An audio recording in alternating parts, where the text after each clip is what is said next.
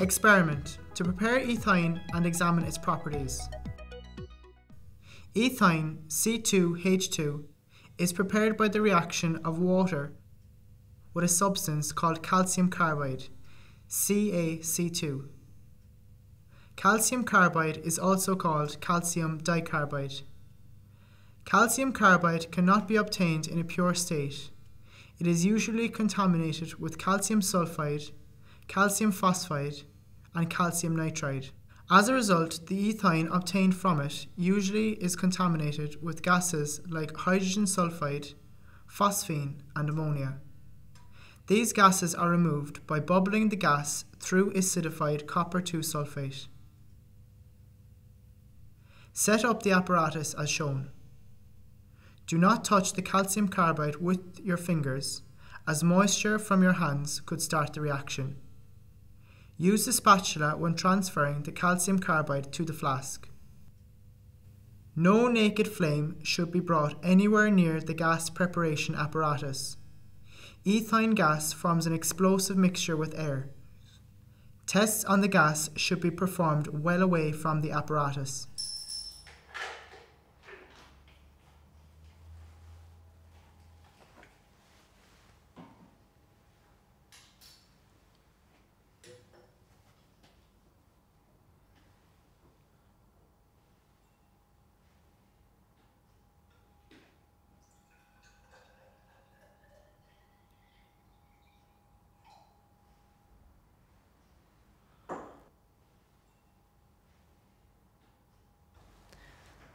Double check that you have connected the gas washing bottle correctly.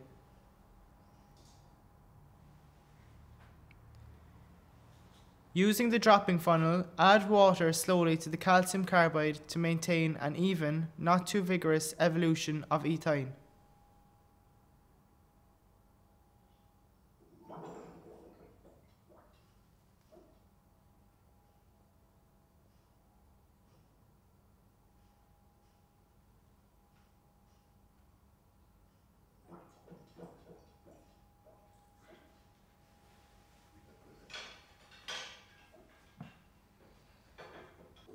Collect some test tubes and a few gas jars of the gas.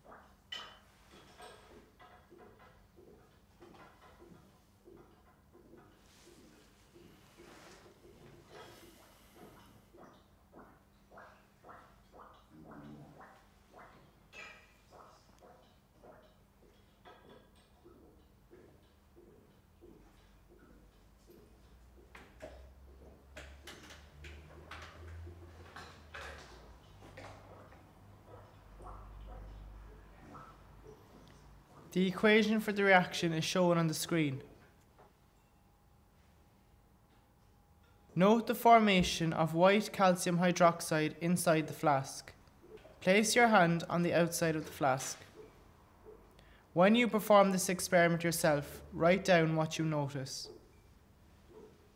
In the next part of the experiment, we will carry out a number of tests on the gas. Note the physical properties of ethyne. It is a colourless gas with a smell. If impurities are still present, it will not smell very nice. Like methane and ethyne, ethyne is insoluble in water, but soluble in organic solvents. Combustion. If your teacher allows it, bring the gas jar of ethyne to the fume cupboard.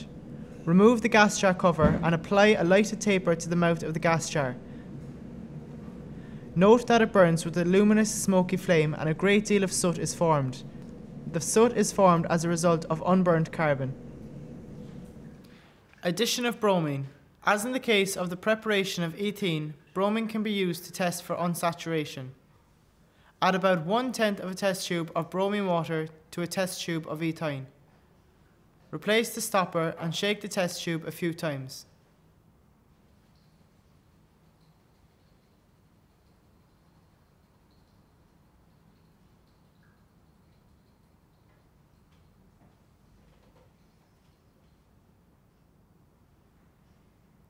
Note that the yellow colour disappears. The very reactive carbon-carbon triple bond reacts readily with the bromine. You are not required to know the equation of the reaction or the names of the products for this course. Addition of acidified KMnO4. As in the case of the preparation of ethyne, potassium permanganate can be used to test for unsaturation. Add about 1/10 of a test tube of potassium permanganate to a test tube of ethyne. Replace the stopper and shake the test tube a few times. Note that the purple colour disappears and a colourless solution is obtained. The very reactive carbon-carbon triple bond reacts readily with the potassium permanganate. You are not required to know the equation of this reaction or the names of the products for this course.